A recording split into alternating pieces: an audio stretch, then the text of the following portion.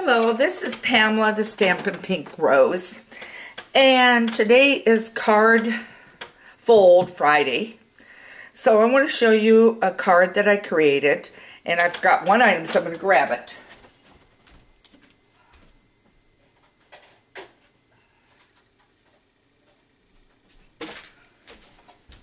Sorry about that, I forgot completely my cutting pad. Okay, so anyway, so this is Card Fold Friday, and I want to show you a card I made. And I'm hoping everybody can see this. This is a screen fold card. Now, I did this one with Going Global and several other stamp sets. Traveler, Going Global, Let's Get Away, and the Open Sea. So there's 4 different stamp sets I used on this. Now, you could on this move this up just a little farther and find the one that says Happy Retirement or anything like that, or leave a space for you to sign. So you could do that. So what I want to do is I want us to take a look at that, and then I'm going to show you another card I made that's also a screen fold. I got this one a little over too far on the one side here, but I'm going to show you how to make this. So let's get going on this. I'm going to show you at least the base of it, and I'm going to give you the measurements, okay? So we're going to start out with Island Indigo at a 5.5. We already know it's 11 down, and we're going to leave it at 11 down. So I'm going to cut it, and that's all I'm doing. So if I'm off camera, guys, all I'm doing is cutting this at 5.5. Okay? Okay, now our next move is we're going to score it. And I'm going to take this punch and put it way up there for a minute, because I'll explain what we're going to do with that in a minute. So I'm going to bring my arm all the way out. And we're going to score this. I've got my notes here. We're going to score this at 2 3/4. So 2 3/4. And I will have the measurements on the blog for you on the scoring. 5.5. And guys, I never panic too much if you don't see me necessarily always score, because I figured everybody knows how to score. Now this is 8 1/4. Okay, so again, 8 1/4. Okay, all right, now I'm going to set this down for the moment. And we're going to valley fold this. So what I'm going to do is I'm folding in half. Then I'm going to fold it back, and I'm going to fold it again. You've got a valley fold. Okay? Then, I didn't on this one, but you could take and find a decorative edge punch that you like and punch it across the top. Okay? On it. I wanted more room to cut my designs, so that's why I didn't do it. Plus, I didn't want, some of the designs on the punches I think a little more feminine, and I didn't want it so feminine. Okay, so now what we're going to do, we're going to take this punch here, which has the curls on it, and I can't think of the name of it, but it's a label punch. We're going to bring it in, and I want you to see this. There is your fold right there. So now I'm going to bring it over, and let's just hope I didn't. And I don't want it too far up. So you don't want it too far up. You want to kind of get it even.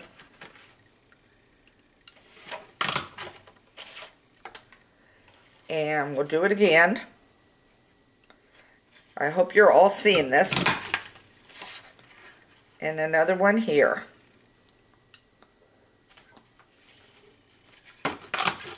Okay, let's get rid of the pieces off to the side.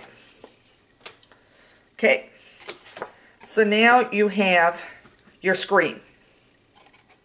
Okay, So now we're going to go over the dimensions. I'm going to do a little cutting for you. I'm not going to put the design on. And we're going to talk about design in a minute too. And that's why I want to spend a little more time on that. Okay, now I've got black cardstock. And that is my background. And I'm going to show you the other one in a minute. This is at 2.5. Okay. So I'm cutting it at 2.5. Okay.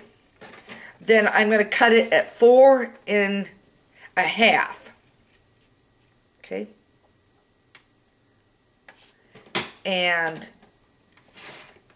you're going to get a couple pieces out of this. At 4.5. Okay. And you'll have a little piece left over. Okay. I'm only going to do a couple of these. Okay. Then I'm going to go cut some white. And this is at 2 3/8, which is just a little after the 2 1/4 mark. So you're going to cut that down. And you're going to cut it at 4 1/4. Sorry about that. 4 1/4. 4 1/4. Okay. Now I'm going to set that on the floor. Then what you can do, I want you to see this, you can take and stamp your design of what you want. And I will have a picture of this screen on the blog site for you guys. And I will give you a list of my supplies that I used for making that scene. So now the first one out of here, which is your opening here, was from Going Global Paper. Okay. So that would have been your first screen, and it's all backed with black on this one. So then I would have done that. I would have done another one here. And I would have done it here. Now you could always choose on the very last one here to just leave it blank, put your comments. Maybe coworkers are signing or something like that because it's a retirement. You could put enjoy your retirement and then sign it. So you could do it a variety of ways on this one. Okay, so I wanted you to see how you just put it together and glue it. So I will have that on there. Okay, now I want to discuss a couple things with you. This is the birthday one I did. And I can post that on the site and give you a list of supplies on this. Then when you go to fold it closed, take the twine that is on. I'm going to turn it this way first. Take your twine, and you could use black and white on that other one to tie it shut too. And these will fit, try that again, fit in your A2 envelopes, your standard envelopes that we all use. So now you could just tie this shut, and you would have it. Okay, I'm not going to tie it real tight because I'm going to have to unfold it. But tie it, and then you will have it where it's fastened closed and into your envelope. Okay, and these will go out on regular postage. So here's this one. Now what I wanted to talk to you a little bit about is when you go to decide what you're doing on the screensaver card and all the different panels, couldn't think of the word, panels on this. One, obviously, you're going to be thinking what occasion you want. Is it a birthday? Is it a retirement? Is it for a male or is it for a female? Okay, and what their likes are. Then once you've figured all that out, then go through your stamps, your catalog, see what you're short. I'm more than willing to help you on an order. You can go right on my Stampin' Pink Rose and order. Pick your ones that you want on your stamps, your punches. This was hand cut out. This was candy dots. This was the punch. And these were punched out balloons. And I stamped these with Fancy Pants and one other one, and I don't remember the name of that one, but it was the one that had the wish on it. Apologize for my mint macaroon. Can't find the refill bottle right now, and so it's really faded and everything else. Then what you're going to do is figure out the colors that you're going to use, which ties with the paper. Now I'm going to bring up the paper here. This is the birthday paper. Remember, it's listed down here, all the different colors that are in this wonderful pack. Okay, so what you can do is go through the colors, decide the colors, and in this case it's Mellow Mambo, mint macaroon, and crushed curry.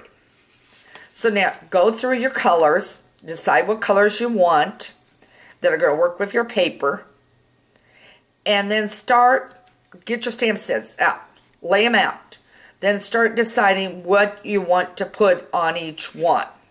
Okay, I thought it was kind of cute, just for you, and then it says happy birthday, happy birthday. But decide what you want to put on it, what you want to put on your paper. Look at your frames. If that's the case, that you want to use a frame, you can put a frame on and do it that way. So I'm going to give you some ideas. I'm going to have them on my blog site. And by the way, this is taking a lot more detail than I planned on doing these two things, listing them on my blog. So I may not today get to the fancy fold video, but if nothing else, I'll get it done over the weekend and I will get it posted to you. I know I promised today, but I've just had a little much going on here. So I'm not making excuses, but it does happen to us all. So I will get you the fancy fold so you get a better cut and you can see the video and see how it's cut better. Let me know if you're having problems seeing this video. I'm hoping I've gotten the camera zoomed in right and aimed right for you guys so that you can see it. I look at it and it looks fine to me. I thought maybe we needed it closer, but I have zoomed it out, so I'm hoping that'll help. So again, this is Pamela the Stampin' Pink Rose with great stamping ideas for you to create some of your own creations. Copy mine if you want. You're more than free to do that. And enjoy your hobby and have a great day. Thank you.